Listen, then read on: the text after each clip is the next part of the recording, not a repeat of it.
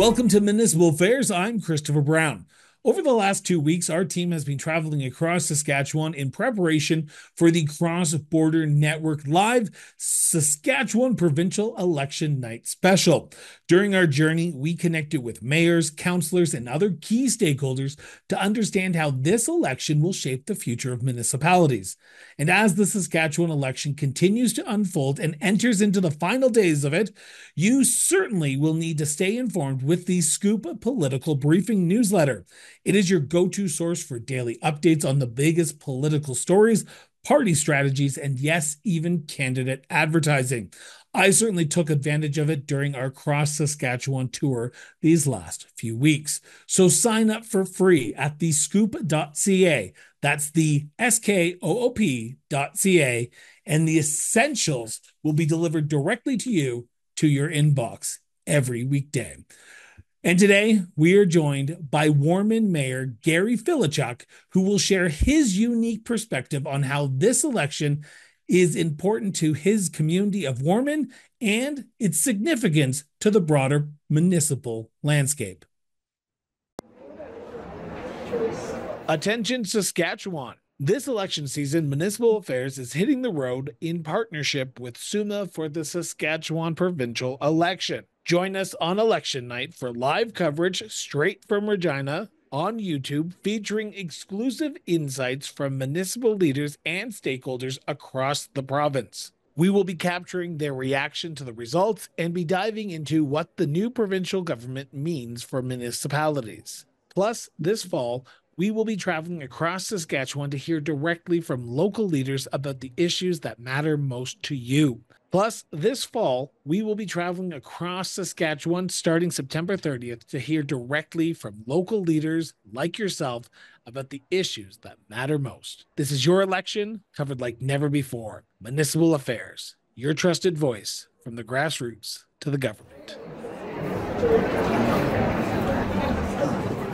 Congratulations on your re-election as mayor. Acclamation, re-election.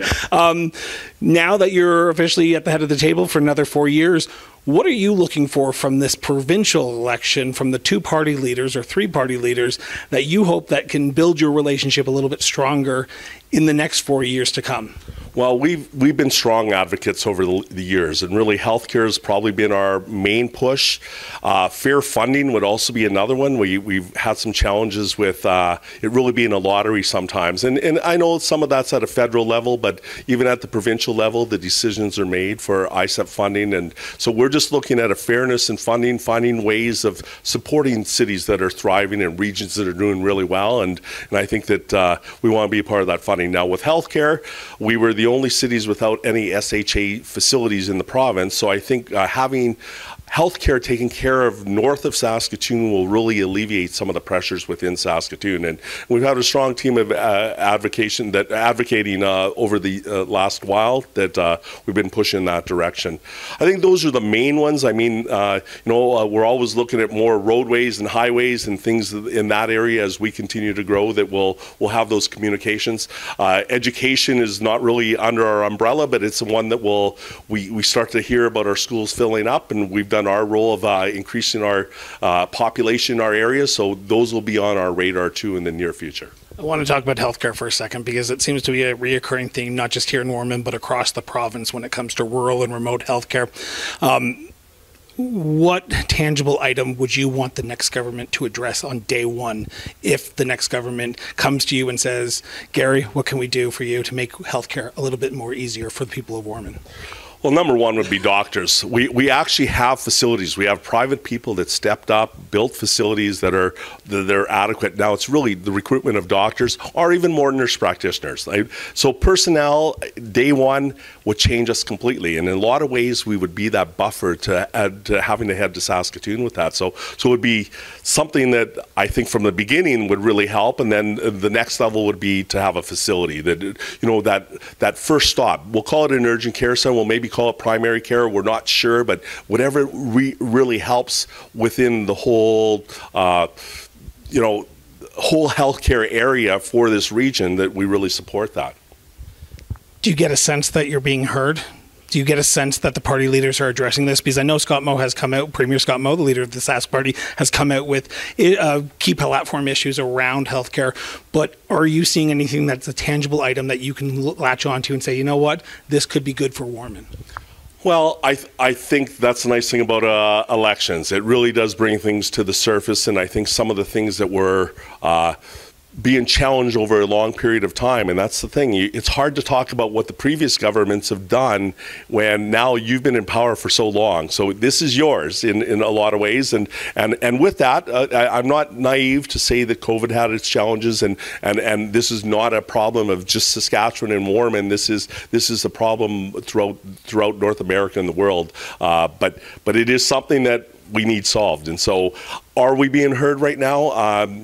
We do have some contacts at provincial levels, but that'll all start over after the election. And we definitely want to hold them to their promises. And they really do seem to be talking about healthcare as one of the main priorities. 2 weeks left as of recording this until the actual vote happens on Monday, the 28th of October. Is there something locally here that you're hoping that the local candidates will address, whether it be that healthcare, or is there a certain local issue that's truly in the municipal realm? And I say that knowing that healthcare is not, but is there something in the municipal realm that you want the local candidates to address? Well, and I think I've mentioned both of them too, and that would be that funding for facilities that really look beyond, that really hit our budget.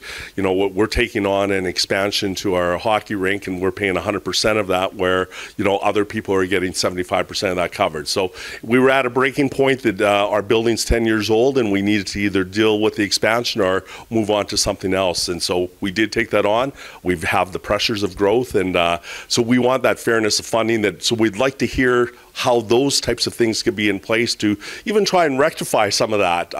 Then obviously the healthcare. I've had the calls that we just need more personnel, and if we have the doctors in place, that here's the plan of being able to provide this type of healthcare service within our city is something we would look to. And I think you brought up that we talk about rural and remote. We're caught in that buffer. They use the rural and remote when it's suitable to them, but they also use you as an urban when it's suitable for them too. So we got caught both ways as Warman and even Martensville, that I think that we just want to see better things in that type of area. So I think that those are ones that if we hear some policy ideas that come out from our local candidate, it would be nice to see. Final question, and you have one election coming up on the 28th and one in November for a new city council. You've been acclaimed, so the council candidates will be outdoor knocking here soon. What do you want your residents to think about before they cast that X or that check mark beside that name of their potential next MLA or their next councillor? Yeah. Well, first of all, get to know your candidates, and spend the time to understand where they're coming from. What are you being heard? Do they represent you? What are the issues that they have, and what are the things? And really at a party level too. Now, municipal is a little bit different, and it does go back to getting to know the people. So I do appreciate that we'll have our 150-word descriptions and pictures out next week, and that's a starting point. But reach out to them if they put their phone numbers in emails, and you have questions or comments. Don't be afraid to send it out to all of them and hear from all of them. And then we also have our candidates forums for both levels that I get out there and participate, listen, and have discussions with that after, reflective discussions before making your decision. Thank you so much for tuning in for another episode of Municipal Affairs. We just want to take a moment and ask you to do one quick favor for us. If you haven't already, be sure to hit that subscribe button. You will not want to miss the upcoming episodes around the Saskatchewan election, but also you will not want to miss our special election night special live from downtown Regina, where we will be discussing how this election will impact the municipal landscape over the next 4 years. So if you haven't already, hit that subscribe button. And if you're listening to this on audio, head over to our YouTube channel, Cross Border Interviews or Cross Border Networks, and subscribe today. And if you haven't already, be sure to head over to theskoop.ca and get that insightful newsletter delivered directly to you every weekday, directly to your inbox. I use it as a resource when I was traveling across the province of Saskatchewan, and it is a resource that you surely will want to have. And your support has been wonderful over the last few weeks, and over the last few months and even last few years. So we truly appreciate you taking time and watching and listening to all these great episodes and great interviews that we've been putting out. So stay connected, stay informed, and we'll see you next time here on Municipal Affairs.